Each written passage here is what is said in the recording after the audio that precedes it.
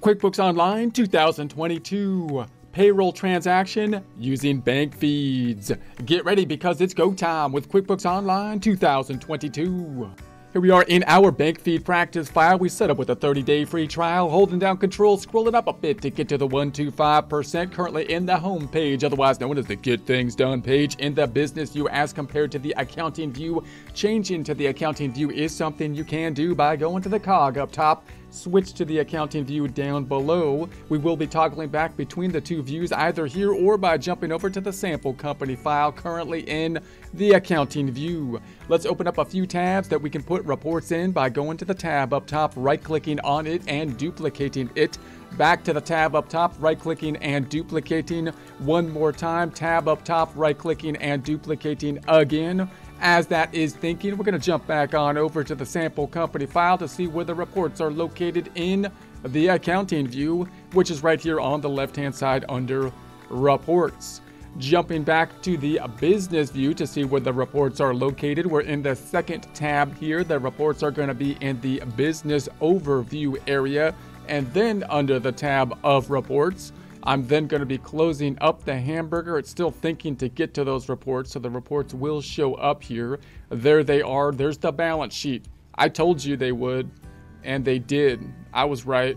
I'm going to go into the balance sheet. We're going to be changing the date range up top from 01/01/21 to 12/31/21 and run, and then tab to the right. And we're going to go into the business overview again, into the reports again, close up the hamburger and go into the P&L, profit and loss, the income statement, and change the date range from 01/01/21 to 12/31/21 and run. One more time, go into the tab to the right, and we're going to go to the business overview again, go into the reports and close up the hamburger. This time I would like to type in the trial balance, the trusty trial balance, and pick it up as well. And that's basically the balance sheet on top of the income statement. Let's do a range change from 01/01/21 to 12/31/21 and run. There we have it. So now we're going to go to the first tab and just think about the bank feeds that we had set up in prior presentations. If you're in the accounting view, that's going to be in the bookkeeping section, and then in the transactions up top, banking being the first tab. If you were in the accounting transaction or accounting look and feel here, it's in the banking on the left-hand side. Accountant view, I believe it's called, is the term. I believe that's the term you're stumbling over and tripping on, like a rake that just hits you in the face because you stepped on it. Okay, so anyways, we brought in this information directly from our financial institutions. They're in here in what we're calling the bank feed limbo. They have not yet been brought over to the promised land. That being the financial statements to be helping us out. For the financial statements, we know that to bring them over, we need to add at the minimum the customer or the vendor and the account being the main or minimum thing that we would need, and we would want customer and vendor. Let's think about how the payroll would fit into the system, keeping the same theme that we have here. That theme being that we want to first think about the easiest method. I'm jumping to the flow chart here, and I want to think about how we can basically build our financial statements just on a completely automated system dependent on the bank feeds, and then take steps away from that as we add more complexity, go into a system where we're going to need some more data input other than the bank feeds, sometimes because we want more internal controls, sometimes because we not want or need a more accrual type basis. So if you think about the payroll, the first way that you could set up payroll is obviously to put payroll or run payroll through the QuickBooks system. So we can add the payroll to QuickBooks. I won't get into the details of that now, but there's basically a few different tiers that you can run within the payroll and turn payroll on, which is an add-on type of feature, which you would basically be paying for. I do want to point out at this point in time that payroll is one of those things that you want to measure twice, in my opinion, and cut once would be the adage, as opposed to tinkering with something until you get it correct. Because payroll could be costly if you have to change it over and over. The most likely place you're going to have problems with in terms of lawsuits or any kind of problems like that are your employees, and payroll can be complicated to be switching from payroll company to company or the way you're calculating payroll from place to place. So I would recommend talking to someone independent like a CPA or your accountant who you're not planning on paying for specifically payroll, to ask what kind of payroll you want to be set up, and then go in and look into those options, possibly purchasing payroll.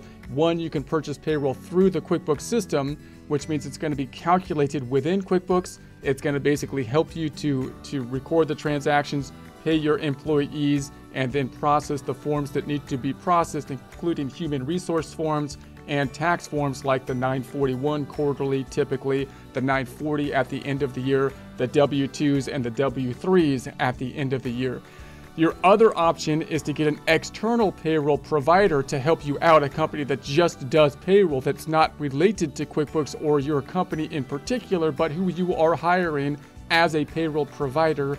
The biggest ones out there typically are going to be like an ADP or a Paychex. I'm not advertising them in particular. You could talk to, there's many different payroll providers, but these are some of the larger type of payroll providers. In their case, they would be doing the payroll and helping you out to process the payroll, helping you out to do the specifics of the 941s, the 940, some of the human resource type of regulations, the reporting of the pay stub kind of information on their end. Those are your two general methods. Now, if you were to have the information over here in QuickBooks, let's add one more tab. I'm going to right click on the tab to the left and duplicate it, duplicating the tab. If you were to run it within QuickBooks, you can go into the payroll on the left-hand side and actually be processing the payroll. You can set up the payroll, which is typically the most time-consuming component, and then you can process the payroll. The general idea when you process the payroll, or the impact that would be on the financial statements, if I jump back on to the balance sheet and income statement, it's a little bit more complex. Remember that payroll, if it was just a standard transaction like you're paying for any other expense account, it would be a decrease to the cash account, and the other side would simply be going to an expense called payroll expense. But payroll is way too complicated for that, because we got withholdings at least in the United States, for federal taxes, state taxes, possibly other benefits that we're going to be taking out of the paycheck. So that means the actual calculation is a bit more difficult, a lot more difficult. So we're going to be decreasing the checking account, but not by the gross check, but by the net check. And then on the income statement, if I go over to the income statement, the impact on the income statement in general would be some kind of expense account, which would be the gross amount, not the net amount for payroll expense. And then the difference between those two would be on the balance sheet, which would be a liability account down here, which would be a payroll liability, which would include the federal taxes, which would be federal income tax for the employee, not us, the employer, Social Security, and Medicare. And then we would also have our employer taxes matching Social Security and Medicare that we would have to pay, increase in the liability. The other side of that going to the income statement as payroll taxes oftentimes on this side. So it's a fairly complex transaction when you record the transactions in terms of all the accounts that are going to be impacted just from a financial transaction, meaning what's the impact on the financial statements. Then you also have to add on the reporting requirements, which means we have to track that information on a year-to-date basis, as well as a basis for the current paycheck as we process the payroll, which can start to add up to a lot of data, even for just a few employees. So for example, it might look something like this if you were looking at like a payroll ledger or register. This is similar to kind of types of reports that might be generated either internally if you process within QuickBooks, or externally if you were to get the process done for you by an external provider like an ADP or a Paychex. So let's just imagine we had a very simplified payroll here where we just have the two employees, and let's say the first one earned on the first pay that they had $4,583, and then we're going to say that we're going to reduce from their pay just what's mandatory, the mandatory withholdings, not getting into voluntary withholdings like 401k plans or health insurance or whatnot. We're going to say that their federal income tax, FIT, not ours, not the company's, the employees that we have to withhold based on the information they gave us from the W-4, we're just going to say is $720. And that calculation in and of itself is complex because it's trying to feed in to the the individual income tax, which is a progressive tax system and therefore not easy to calculate. It's not a flat tax. I can't just multiply it times a rate. I have to take into consideration all these other kind of things to try to get that number correct. So that is one place where whoever you're paying to do the payroll is making their money, because that's not an easy thing. You got to look at tables and whatnot. And then you got Social Security and Medicare that are going to be pulled out. These are more of a flat tax. And so those two should be a little bit easier to calculate as well. These might not be the exact numbers here, but just to give it an example. And then the net check is going to be the gross pay minus the FIT, Social Security, and Medicare. So from a bank feed standpoint, what's going to happen to the bank when I process the payroll? If I was to process it, for example, within QuickBooks, then you're going to see the bank's going to get hit by that $3,572 for that check when you process the payroll. And then if you see the second one, you're saying, okay, what about this second employee? She earned $2,400. Her federal income tax is $380, Social Security $149, the Medicare is $35. The net check then is the $2,400 minus the FIT, Social Security, and Medicare. The net check that's going to hit the bank feeds, come through to the bank feeds that we're going to see, is $1,856, even though they earned $4,583 and $2,400 respectively. And then you can think about this in aggregate, which would mean the total of our two employees would be this amount minus the total FIT, the total Social Security, the total Medicare. Then you can calculate the net check by adding it up this way, or you could calculate it the same way. So we can kind of think from a financial standpoint about the impact on the financial statements as if all of our employees were in essence one employee, and look at basically a journal entry that would be the impact on the financial statements. So that's the couple ways that we can look at this. What's going to happen to the financial statements for this check? You should have an increase in the expense account of $4,583 for what they earned. You should have an increase in the liability account for the sum of these, $1,011 for payroll taxes payable for that employee. And then the net check decreased to cash, $3,572 in this example. For Erica, the expense would be $2,400, what was earned. The payable would go up, our liability, $544. Net check decreased to cash of the $1,856. And you can think about this in gross or in total. What would happen? You would have an increase to the expense account in total of $6,983. The payable would go up by $1,554, and the net check would be the difference between the gross pay minus the taxes. On top of that, you're going to have to pay Social Security and Medicare and FUTA, federal unemployment tax as well. So that would typically be in a simplified, format. We're not going to include federal unemployment tax, for example. We would have to match, in other words, these two. That then would increase an expense account, which would be a liability account, and the other side would be going to the payroll tax expense. So although these are Social Security and Medicare, and these are Social Security and Medicare, you generally think of them as two different expense accounts. These two are included in the total, expenses that are included in the expense account of the earnings of the employee, wages or salary or whatever. And this one would be the payroll taxes, because these are the taxes we have to pay over and above the gross pay. That's the general idea of the payroll. So how do the bank feeds fit into that? Well, if you're entering this into the system using QuickBooks, you can't just be on a cash basis system, because when I process the payroll, it's going to do this whole transaction for us. It's going to record the accrual component. It's going to record the liability of this amount, 1,554, plus the liability here, and it's going to record the related expense accounts, and it's going to do it properly, in essence, on an accrual component. We're going to see that these checks are cleared, and therefore when I go over to my bank feed transaction and I see it clearing the bank feed in the first tab, then I'll see these payroll checks come through, for example, and let's just pretend like this was a payroll check.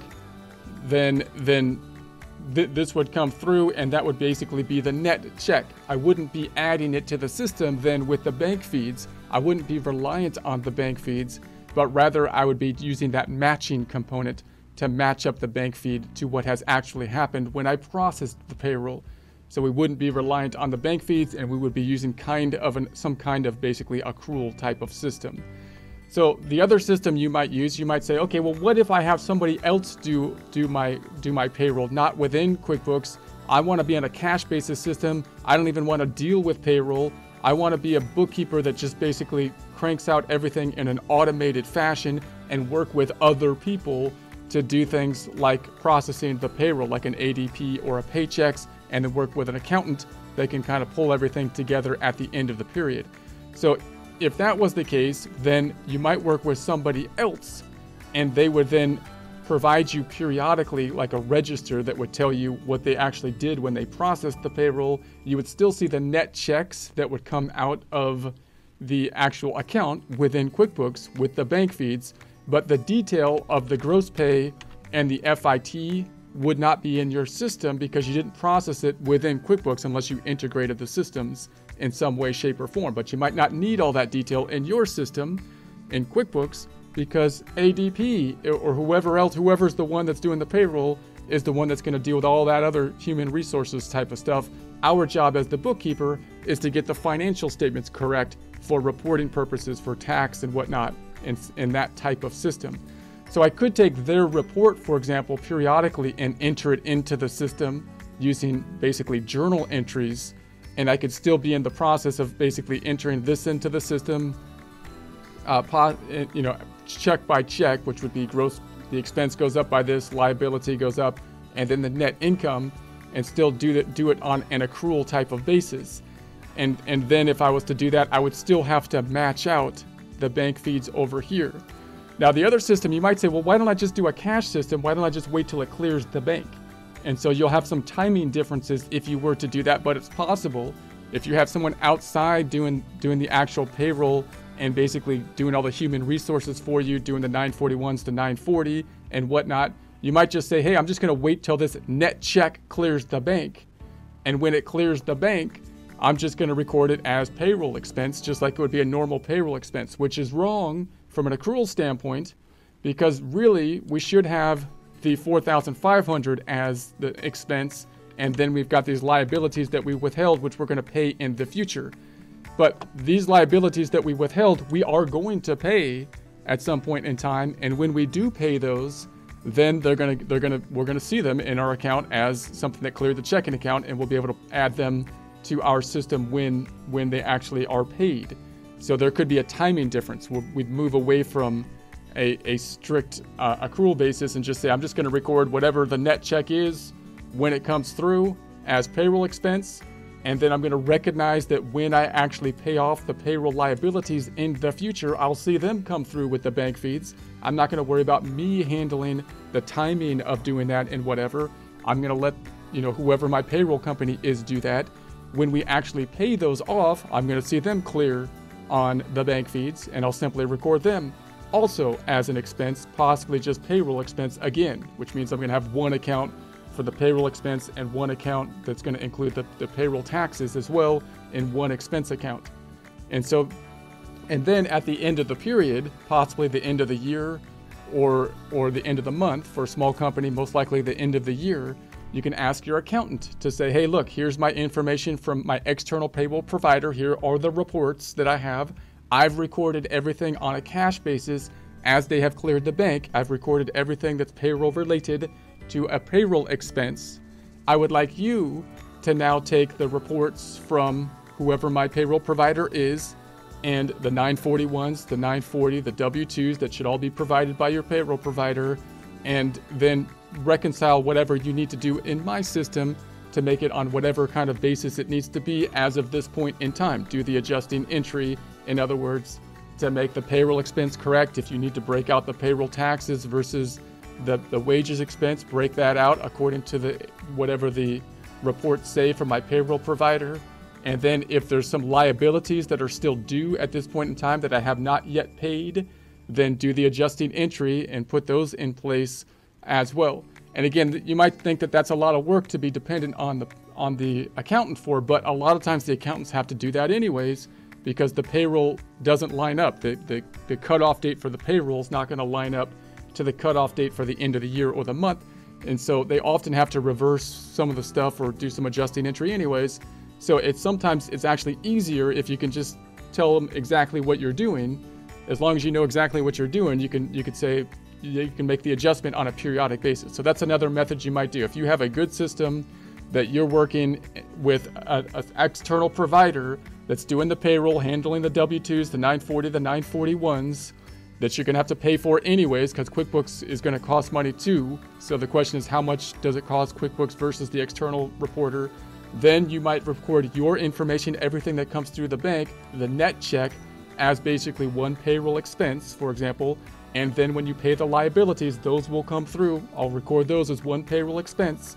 I will ask my CPA or tax preparer at the end of the year to take the reports from the ADP or Paychex or whoever my payroll provider is and note that I recorded everything on a cash basis and do the adjusting entry at that point in time, making the financial statements correct for whatever needs we have, whether that be taxes or whether that be external reporting purposes at that point in time. So that could work for basically small companies. That could be a system that could be useful for bookkeepers. And if a bookkeeper can create a network between themselves, the external payroll provider that they trust and understands what's going on with your system, and a CPA firm that can do the adjusting entries, knows how to basically do these adjusting entries, that could be a good network to kind of put together.